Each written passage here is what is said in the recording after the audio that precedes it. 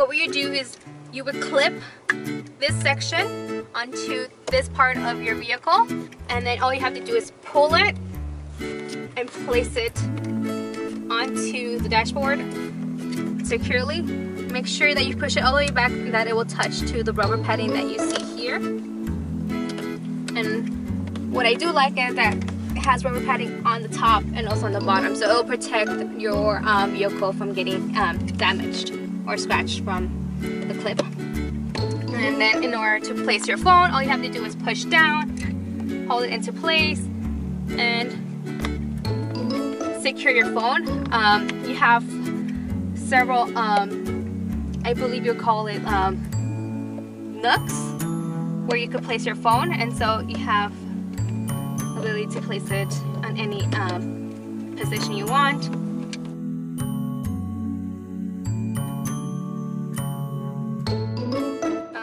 To remove it, same way, all you have to do is hold this clip in place, remove it, and then just let it go.